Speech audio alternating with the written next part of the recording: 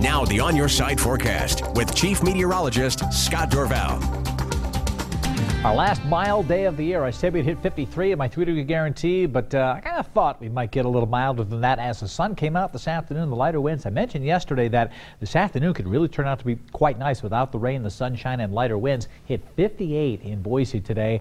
These numbers are going to start to go away. This 58 is going to turn into about 35 to 37 on Saturday. So get ready for the colder weather, and we'll kind of step down tomorrow. Stay there for a couple days and then step down again on Saturday to that colder weather coming on in. So again, the high temperatures in the valley, we hit 60 in Ontario, 56 in Twin, 57 in Mountain Home, 45 in McCall. Had snow on the ground in McCall with the snow over the past couple days, and we hit some rain. Then it stuck around, and now it's just patchy snow cover on the ground in McCall. In Stanley, the snow cover is pretty much gone now, but a tremendous amount up in the Sawtooths. And then Sun Valley, you've seen again, basically in the valley locations, not too much on the ground before you get up to the mountain, and there is a lot of snow in those higher elevations. The current picture, again, we're in the 50s, 30s in the mountains. The rain is pushed to the south. The higher elevations of the Magic Valley, some showers around. That's about it. But this dry weather has been working its way in from the north and west as the real cloud cover is pushing down to the south towards Salt Lake. Still some cloud cover to the north and west, buffer level low pressure center here. But notice instead of the jet stream coming in from the south, look at all the clouds going in west to east. Our jet stream really beginning to take on a westerly flow now, and this cold weather that's been locked in Canada, a portion of it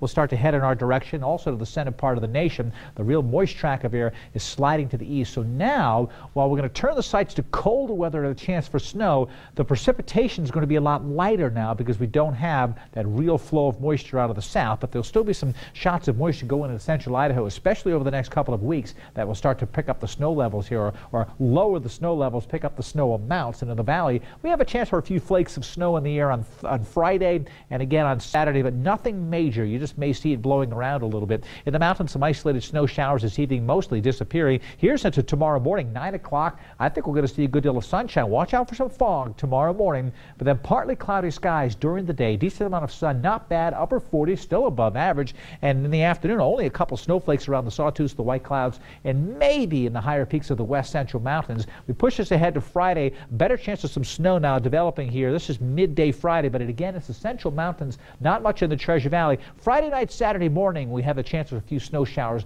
drifting on through, but really, that's about it. Nothing major. Most of the activity staying to the north during the day tomorrow, so kind of a ho-hum day. Over the weekend, look at that cold air now blasting down into the center part of the nation, and we will get a portion of that cold air coming in this weekend. Treasure Valley forecast looks like this coming up for tomorrow. Instead of upper 50s, we'll be in the upper 40s. Forget the showers till 9. I forgot to change that. It'll be a partly cloudy day tomorrow with fairly light winds. Watch out for some patchy fog, reducing visibilities during the morning hours, but some sunshine later. Colder in the mountains, lows in the 20s, highs in the 30s, a mixture of sunshine and clouds, and winds will be on the light side. My On Your Side extended forecast, there's the colder weather. 2 days in the 40s, over the weekend down into the 30s with a chance of some snow showers Friday night and Saturday morning. A blustery wind blowing during the afternoon on Saturday. So if you haven't put the Christmas lights up and you're planning on doing it this weekend, you don't have the mild weather from today left. It will stay cold, a chance for some rain and snow Tuesday and Wednesday of next week as well. So turning the corner in December, bringing in real winter weather. All right, thanks, Scott. Coming up on today's 6 on Your Side. And